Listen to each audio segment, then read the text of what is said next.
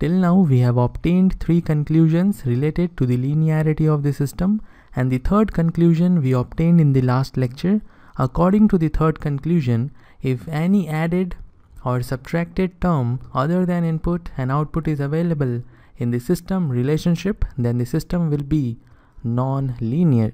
There are few more conclusions. One we will obtain in this lecture and the rest we will obtain in the coming lectures, and by using these conclusions we can directly comment about the linearity of the system. You can directly have your answer out of 4 options. There is no need to check the law of additivity and the law of homogeneity. Now I will take one example and we will try to find out if the system is linear or non-linear using the 3 conclusions which we have already seen. So let's take one example. In this example, output yt is equal to 3 log t minus sin t multiplied to x t square. This is the system relationship, and we already know, according to our convention, yt is going to be the output of the system. It is always the representation of the output, and xt is the representation for the input. So xt is the input to our system, and the system is producing a output yt which is equal to 3 log t minus sin t multiplied to xt square, and we need to find out if the system is linear or non-linear. We will use the 3 conclusions we have, or you can say we will use the properties of linear and non-linear systems. According to the first property, the system linearity is independent of time scaling. So if you perform time scaling, the system is going to be linear. In this case, you can see there is time scaling, t square is there. This means there is time scaling, and as there is time scaling, there will be no effect on the linearity of the system. The system is going to be linear. So for xt square, we have linear as the result. Now, according to property number 2, system linearity is independent of coefficient used in the system relationship. So let's find out what are the coefficients in our system relationship. The first coefficient is here, 1 multiplied to the yt, which is definitely not gonna affect the linearity of the system. The second coefficient we have is here, sin t, and it will also not affect the linearity of the system. So because of coefficients, there will be no effect on the linearity. System will be linear. Now according to the third property, if any added or subtracted term other than the input and output is available in the system relationship, then the system will be non-linear. So in this case, we have this added term 3 log t. This is our added term. It is time dependent, but there is no effect of dependency on time. Whenever you have any added or subtracted term, the system will be non-linear. But there is one important thing you need to care about.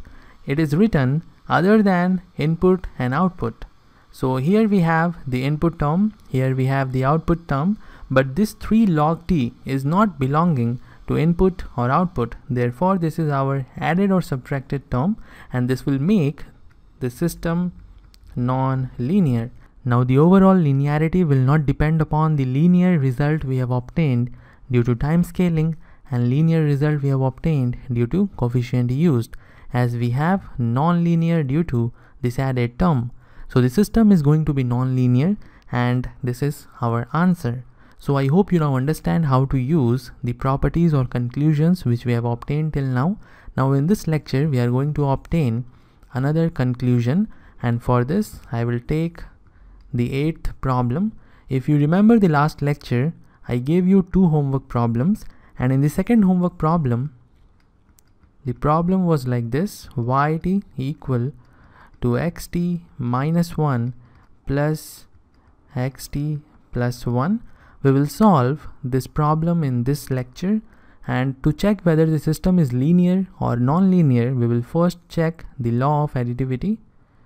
So we will first check the law of additivity, and for this I will take one input x1t, I will feed it to our system producing this relationship, and let's say output is y1t for x1t. Now what will be the value of y1t? For this we should know the functionality of the system. The functionality of the system is very easy. We already know xt is the input to the system and yt is the output of the system. Now this system is making yt equal to xt minus 1 plus xt plus 1. So it is causing a time delay here and it is causing a time advance here. Because of this we will have xt minus 1 plus xt plus 1.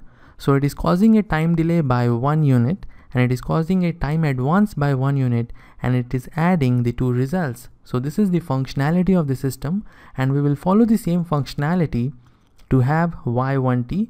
Instead of xt as our input, we have x1t as our input. So y1t will be x1t minus 1, the time delay value of x1t, plus x1t plus 1, the time delay value of signal x1t. In both the terms, you can see the amount by which we are performing the delay and the advance is 1 unit. So we are done with x1t. Now we will take another input x2t. We will feed it to our system. y2t is the output and it will be equal to x2 t minus 1 plus x2 t plus 1. Now we will add y1t and y2t and it will give us a result which is simply addition of these two results. So we have x1 t minus 1 plus x2 t minus 1 plus x1 t plus 1 plus x2 t plus 1. This is what we have. Now instead of adding y1t and y2t, we will add x1t and x2t. x1t plus x2t. Now we will feed it to our system, and according to functionality of the system, it will produce a delay and advance by 1 unit to the given input, and it will also add them. In this case, the input is x1t plus x2t, and let's say the output of the system is y dash t, and it will be equal to x1 t minus 1 plus x2 t minus 1, the time delay, plus x1 t plus 1 plus x2 t plus 1. So this is what we have after feeding x1t plus x2t to our system. And now if you compare the two results, you will find they are same. The two results are same. So we can say that the system is following the law of additivity. And if you check the law of homogeneity, the second law, the law of homogeneity, then you will find it also satisfies the law of homogeneity. So let's quickly check the law of homogeneity. xt is the input to our system, and for this input yt is the output. Now we will multiply a constant k to the output. It will give us k times yt, and yt is equal to xt minus 1 plus xt plus 1. So k time yt will be equal to k inside the bracket xt minus 1 plus xt plus 1. This is what we have. Now we multiply the same constant to the input. So after multiplying, we have k xt. Now we will feed it to our system, and according to the functionality of the system, we already know it will produce delay and advance by 1 unit, and it will also add them. Here input is k times xt. There is no term of time in k, so you don't have to worry about k. There is t in xt, and it will produce delay and advance to xt only, and it will add them. So we have k xt minus 1, the delay, plus k xt plus 1, the advance. We can take out this k as common term, so we are left with xt minus 1 plus xt plus 1. Now if you compare the two results, you will find they are same.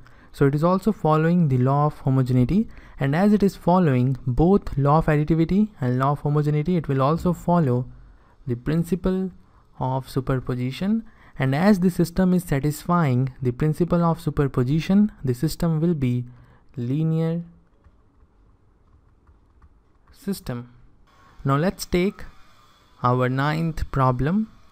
In the ninth problem, yt is equal to xt minus 2 plus xt minus 1 plus xt minus xt plus 1 minus xt plus 2. This is what we have as the system relationship. Now there is no need to check the law of additivity and the law of homogeneity, because this particular system will follow both law of additivity and law of homogeneity, and therefore the system is a linear system. So we have obtained our fourth conclusion. I will repeat the conclusion obtained from the eighth problem. If output is summation of time shifted terms of input, then system will be linear. You can see in this case the output is summation of time shifted terms, either right shift or the left shift. The system is going to be linear. In this case also you can see yt is equal to xt minus 2, the time shifted term of input, xt plus 1, again time shifted term of input, xt, this is also time shifted term, you can consider it as xt minus 0, then minus xt plus 1 time shifted term, xt plus 2 time shifted term. So the output is summation of time shifted terms, and therefore it is linear system. So this is all for this lecture. There is no homework problem for you in this lecture, and in the next lecture we will deal with the systems having the functionality of integrator. So this is all. See you in the next one.